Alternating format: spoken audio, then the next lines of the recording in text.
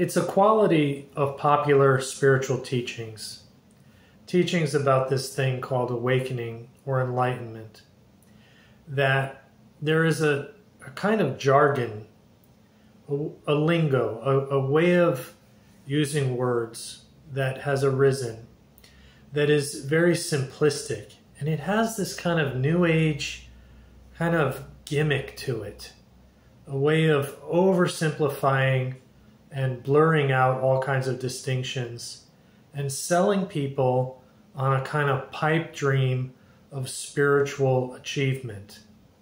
And sadly, this kind of jargon, this kind of semantic gimmick is being done even by many spiritual teachers who claim to be offering something more down to earth, something that is more humane and realistic. And yet they still use this kind of what I would call black and white, all or nothing, absolutist conception of spiritual maturity. For example, the idea that waking up, becoming conscious, realizing your essential nature, it's going to mean that you have no self, that you have no me. This is another one of their gimmicks. They always use this kind of, they use the personal pronouns of me or mine or I as this very derogatory kind of sense that you have this, that to use the word self or me means that you're identifying with some very, very limited sense of being.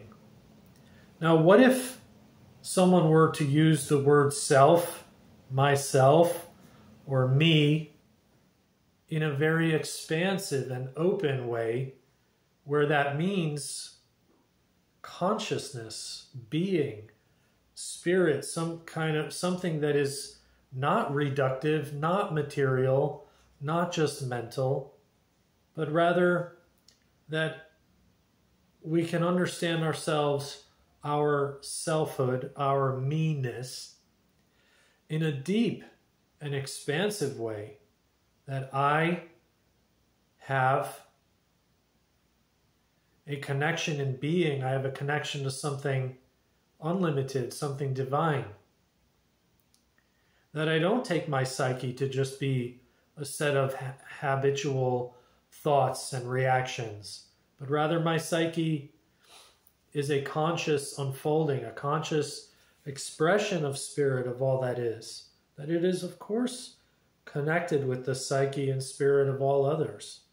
What if I were to use the word me in that sense?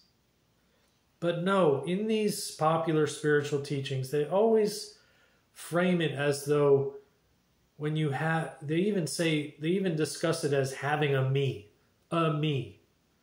Like you have a me inside of you, like it's a little demon or something. And they say that as long as you have a me, then there's going to be fear. You're going to be driven by fear if there's a me in you. So then there's the idea, well, you better get rid of that me. You better get rid of that sense of a personal self or a me, because by doing so, then you'll be free of fear. You'll have zero fear in you about anything. You'll have zero resistance to life if you have no me. I mean, what does that even mean? This thing that they're calling a me is a sense of personhood, I suppose, which is very normal. It's normal to have a sense of personhood, but we're trying to make it conscious.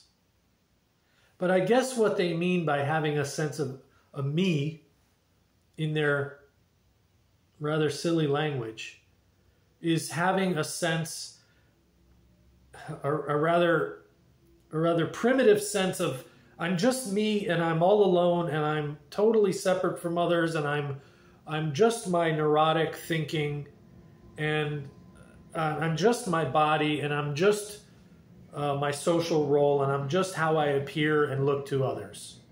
I guess they mean that having a me is that.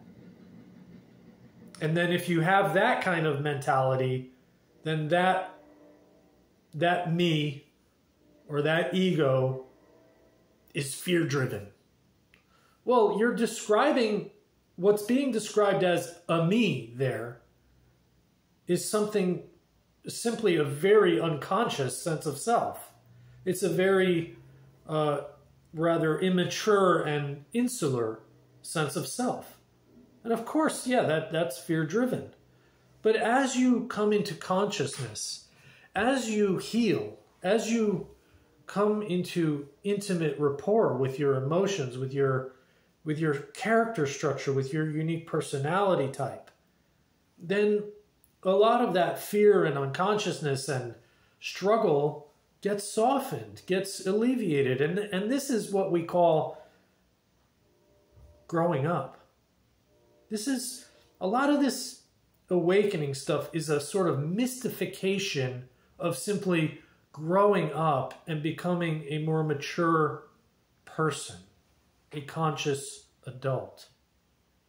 So in my conception, it's more like rings of a tree that we grow out of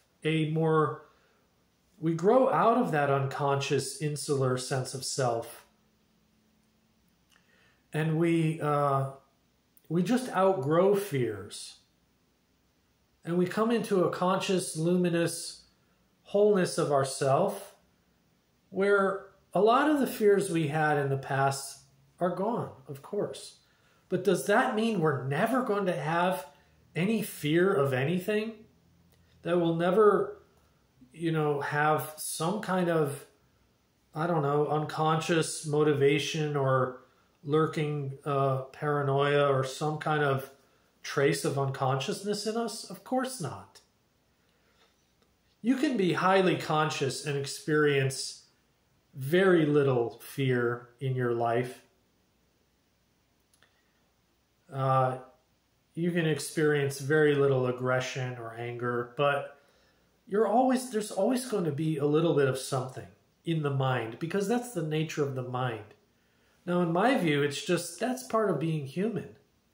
But to the extent that you become conscious, you pervade that, you sort of transform and embrace and soften all of that with a sense of love, with a sense of courage, with a sense of optimism, a sense of divine humor about, the follies of being human, that, hey, I have a surgery coming up. Yeah, I'm a little scared, I have, maybe it's a routine surgery, but hey, you never know, something could go wrong. They said there is a small chance of this happening or that. Am I going to have zero fear if I'm enlightened? So I really have come, the more I've worked with people, the more I've grown in consciousness and after my own shift of awakening, the way I've observed people, I really find a lot of these Enlightenment teachings to be kind of insulting in how absolutist and oversimplified they are. I've said this in other videos. And I feel like what we really need is a more kind of organic sense of spiritual growth, that we outgrow former modes of unconsciousness. And that doesn't mean we're never having anything childish or fearful or a little bit depressive in us or confused. It doesn't mean that we never have that, but that the overall picture has been greatly illuminated and uplifted in spiritual wisdom and love. That's the approach I'm offering to people. I'd like to get you out of this notion of a one and done, total freedom from all selfhood, all humanness, because it's not realistic. It's a disservice to the human experience. Thank you.